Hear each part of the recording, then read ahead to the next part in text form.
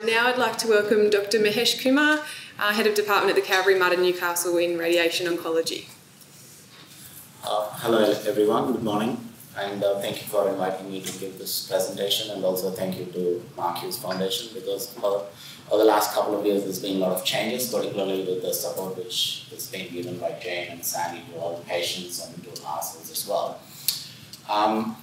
This is going to be slightly or significantly different to what James has sort of talked about.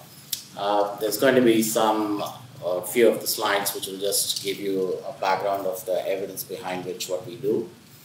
And I've tried to sort of keep it quite simple, and I'll rush through those type of slides. And it's a mixed talk. It's not sort of specific to one part of what I generally do. So just to give an outline, I'll try and cover some background decision making as to how I go about deciding what should be done, imaging, and what we do in terms of technique, planning, treatment process, slightly touching on re-radiation, side effects, future, and other challenges which are there. So this is one of the worst cancers to have, the other one being the pancreas. So both of them, we haven't made much progress over the last maybe 50 years or so, apart from the temozolomide coming in 2004 and more recently somewhat a provocative type of treatment. And it's got significant impact on family and patient. So that's just to go back to the studies which were done to sort of prove that radiation was useful. That's in the 70s.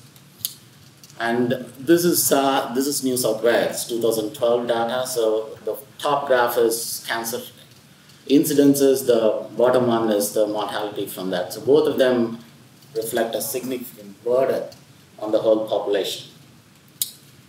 So what do I do? So I go mainly by performance status, and that's something similar to what James was telling us to how well the patient is after the surgery or just before surgery as well. And I've kind of put down global assessment, just reflecting on there, sort of dating myself there. The other important thing which I look for is what sort of quality of life the patient is going to get after whatever we would end up doing, and whether it's going to be important from a patient's point of view and the family point of view. And then whether they've got other comorbid conditions like diabetes, hypertension, or other brain diseases. Age, generally I put down at the bottom of the list when I want to make a treatment decision. So this is just to go through what's involved when we sort of look at performance status. So some of you would have wondered why I asked some weird questions about how they sort of manage things at home, what they've been doing 6 months back, how they are now. So all that sort of helps to come to some idea of what the general well-being has been. And that's been validated in the past studies, and also the STUP study, which sort of brought in the temozolomide. They subsequently validated that those type of classifications are useful to try and come to a decision. Another thing which is not very well known is where this tumor is located in relation to the rest of the part of the brain. So one of the things which is there is called subventricular zone. So that's where some of the brain cells sort of generate or regenerate, and depending on where it is located in relation to that, you can have different behavior. So we haven't yet just found out how to exploit that yet. So for suitable patients, so everybody knows this. So this is the standard STUP regime, which is 6 weeks of radiation plus timodal for 6 to 12 months, depending on how the patients go. And what happens when we don't have patients who are fit for that? So there's been quite a good number of studies over the years, and I think one of the things which I was asked to sort of briefly mention was what we do in those situations. So you have a study which looked at 6 weeks of radiation versus 3 weeks. They didn't find any difference, and so that 3 weeks regime is fairly considered as a standard regime. And there are a few other sort of treatment options. And most recently there was one which came out comparing 3 weeks with 1 week. So I generally don't use this. It's only very seldom I use it. Having said that, so this is the new thing now. This came out last year. So for patients who are not fit for 6 weeks and temozolomide, we can do 3 weeks and temozolomide, and that gives a good outcome. So I'll briefly touch on what sort of scans and things which are there, which I generally use more for deciding how and what to treat and things like that. So diagnosis generally is made based on MR, and you have surgery. Then the other things, advanced imaging, spectroscopy, diffusion tensor imaging, perfusion imaging, functional imaging. Then you have amino acid PET scans, and then you have targeted imaging. So what does spectroscopy do? So it basically looks at what chemicals are there in different parts of the brain tumor, and it can give us an idea of whether there is a high-grade tumor or a low-grade tumor or there is necrosis. So in this particular thing, there is, just because of the way certain chemicals are in relation to others, one would think that there is actually a high-grade tumor there. In contrast to this one, where we're not sure, if somebody sees this, then they'll think that yes, there is tumor progression. But it's actually due to treatment. So there's a lot of necrosis, so it's actually not cancer there, it's more radiation necrosis. So we could end up doing something different if we didn't have this type of tool. Then functional imaging and diffusion tensor imaging. So functional is basically to try and identify which part of the brain is responsible for what function. So if something is close to, let's say, where your hand is going to move, then you can get them to do that action while they're having an MR, and that tells us where things are. So here, so you have, that's the tumor there, and that's where the brain excites when the right hand moves. So that's useful for me as well, because then I can make sure that I don't give a high dose of radiation to that part, and we can actually use that information currently at Martin. And this other thing is, it's about fiber tracking. So one of the things which we know, the brain is very well connected within each other. So the cancers, the GBM particularly, tracks along the fibers. So we can identify where it is going. But the drawback is we haven't yet figured out how to use that information. And then FET PET, and then there are a few other amino acid PETs. This is not funded currently, so I sort of use it when I'm not sure what is going on with the rest of the other imaging which I have at my disposal. So here, so we have this area where it's not very clear what's going on because we couldn't see it on other sequences. So doing this PET, it actually showed that it was active, and this person went on to have surgery, and then that came back as a GBM. And the same thing was here. This was very deep, and biopsy or surgery was going to be difficult, and again this helped in deciding what we do. So how do we do the radiation? So the days gone by, so this is like in the 60s or 50s, and to some extent in the 70s, you had the whole of the brain treated to a fairly high dose of radiation, so practically 5 to 6 weeks. And then they did 2 small studies and then found that you can actually treat a smaller volume and still get away with it. The current recommendation is you have a margin of around 2 centimeters. And what you have to sort of bear in mind, if you take a sphere, and the volume is basically that formula there, and it's actually cube of the radius. So if you just increase the volume by half a cm, the amount of brain which is going to get included is almost a cube of that volume. So it becomes quite large. So one has to be really careful what we do. And the radiation dose is 60 gray. That's been established since the 70s. There have been a lot of studies which have looked at giving higher doses or giving stereotactic radiotherapy boost to what we do normally. So there's nothing which is shown that it's useful. So that's the current sort of standard which we would use. I thought I'll briefly touch on what happens in the planning process, because all of that happens in the background. and patients, families, and even other disciplines actually don't have an idea of what we do. So everybody is familiar with the simulation where you have a mask and a CT scan. We use a post-op MR because there is alteration in anatomy, shifting of the brain tissue. And then we do special scans like the ones which I've alluded to earlier, depending on whether there's a need or not. So we fuse or overlay each of these scans onto each other, and then there is an automated fusion process, and we mark up the area to be treated. There's usually a peer review of what we are doing, so there's always somebody checking. If I'm marking some area out, then I get one of my colleagues to check, and then subsequently there is a general QA which happens as part of the department thing. And there's a whole range of people involved in that. So it is image guidance, so you have KV imaging or cone beam CTs, which gets done every day of the treatment. And then you have continuous quality improvement activities, which is, for us, it has helped in reducing the margins which we put on. And also, it's sort of contributed to improving the efficiency with the mask system. So currently, most patients get IMRT or VMAT.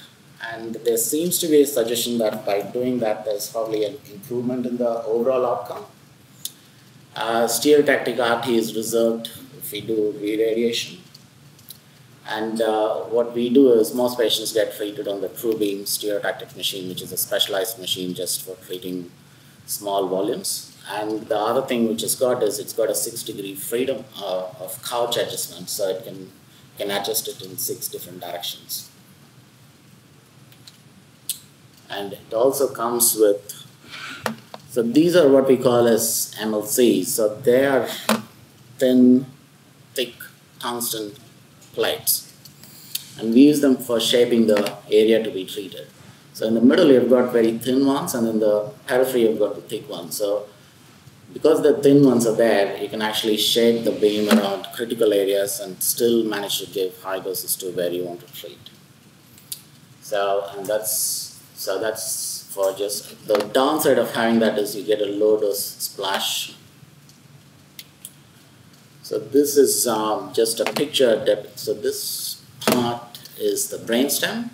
So that's quite important. So you don't want to sort of blast it with a lot of radiation. So IMRT, VMAT, plus those fine leaves actually gives you to shape that around the brainstem. And the same thing is for this tumor here. And this is just the dose splash, which sort of happens just because of the techniques which you're using. But we do have certain metrics to sort of guide us as to what would be a reasonably safe dose. Then this is some of the stereotactic equipment which we have. Okay, re-radiation. So re-radiation, again, I tend to follow the same principles when I first see the patient for the first time. And patient selection is always the key. And one of the things is location where it's to be retreated. So if it's already close to a critical area which has received a lot of radiation, then the timing becomes important because you can't do this like 3 months after finishing the first slot. So then you need to have a much longer time. So generally my sort of time limit is, I would consider that 6 months after the first slot of radiation treatment, just because that gives some idea of how the tumor is going to behave. And you do need to think about balancing this with the toxicity. We do have the tools to do it, but that doesn't mean we employ it all the time. So that's why you need to have some level of balancing act to be done. There is some merit in considering retreatments because people do live longer after retreatments of any sort. So they can have chemotherapy or surgery or radiotherapy. So having said that, you have to exercise a lot of caution when you go back in. Coming back to toxicities, I think most of this comes in the handout which gets given out. The main things which happens is the cognitive impact, which is quite difficult to sort of manage, and there are various factors which are sort of dependent on how bad or not it's going to be. It also depends on how well the patient has been before, whether the tumor is affecting the cognition right from the start. Some of the cancers or tumors affect the cognition from well before they actually present to the doctor. So what do we know about this? I think the more I read about cognition, I sort of start to realize how vast it is. In the past, one used to think that if we spared the hippocampus, then everything was okay. But then more information is coming through. Just because of the brain being wired so much, you've got multiple different parts which are responsible for cognition. And also, there's data coming out which sort of says if you spare certain areas, maybe they may be better. But we don't know whether that's how well that's going to be. And this is again is just reflecting how the brain is networked and what part is sort of going to affect which part. Okay, so this is slightly going away from GBM, and I've put this just because to try and see whether we can improve cognition. When patients have whole brain treatment, the cognition goes down significantly. So there's been efforts to try and see whether the hippocampus can be spared, and that way the cognition can be preserved. So this is purely from the whole brain thing, which we've sort of adopted to do it for brain tumors as well. If possible, we'll spare some parts of the hippocampus, but always first time around, the primary aim would be to see whether we can control the tumor. So if the tumor is controlled, then the other things we can slowly work on. Then there's another drug, this drug is used in Alzheimer's disease. So there's a small study which was done, which again shows that there is some benefit, but we still have to have a robust, larger study to see whether this actually is real.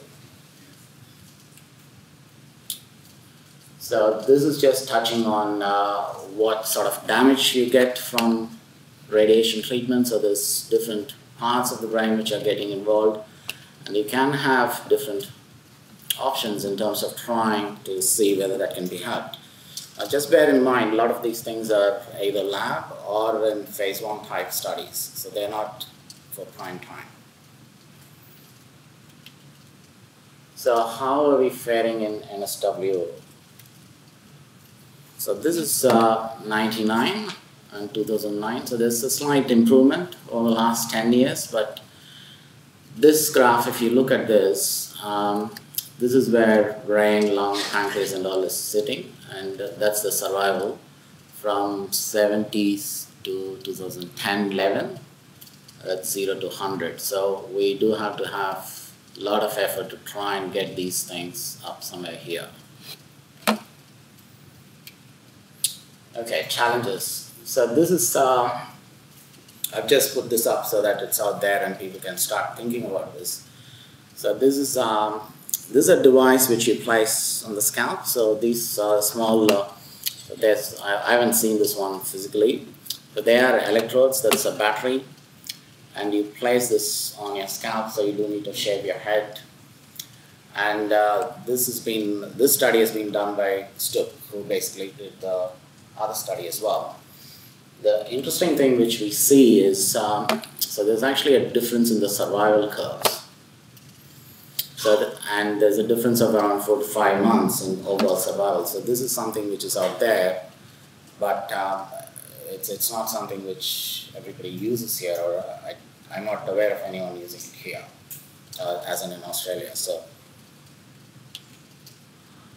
And the challenges which James was earlier alluding to in a different way is this GBM, it's not just one thing. It's got multiple different ways of sort of it behaving. So we already know that there are 4 or 5 different types based on just the way it looks on the MR scans. And then we know further subtyping and testing, there are more further types of them.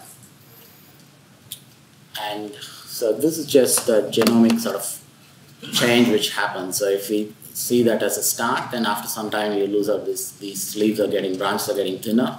So things like that are happening. So what is happening is it's getting transformed, or one type of cells are getting killed off and the other type is starting to grow up. And so that's what they've labeled as spatio-temporal evolution. And what's been found is this type of thing is there for the first time itself. So depending on which part of the tumor you're going to biopsy, you can see a different type of GBM. So that's where the challenge comes in terms of trying to personalize medicine. So you would get one part, but you don't know whether all the other parts are going to be the same or not. So this I took from the cell cycle thing. So there are, based on this diagram, which I think this is in 2010 or 11, there are 10 different places where you can intervene. But these are the only 10 which we know of. There may be lots of others which we don't know. So how do we normally try and find these things? Yes, you do a biopsy or you do a surgery each time this happens, but physically or practically it's not very easy. So you need to find other ways to do that. So one of the things would be radiomics. Then the other thing is whether you can have antibodies and imaging type scans and treatments designed on that. So there, your liquid biopsies might come into play if and when they become robust. And then do we have the time and luxury? So I suppose that's where increasing collaboration will come into play to try and work on each part of these things. Then there's something called rapid learning systems, which is similar to what I was telling earlier, is you have different groups working on different aspects and trying to gather all the knowledge together. Then how do we design clinical trial? Whether we need to have more of pragmatic trials, which are sort of more reflective of what we see in day-to-day practice. Then I think it's time we start talking about survivorship for brain tumors as well, because people are living longer. So we do need to have some strategies in place for guidance, rehab, what's important from a patient point of view, include more and more people to try and achieve that. So thank you for that, all patients, family, all of you. And I'll leave you with that.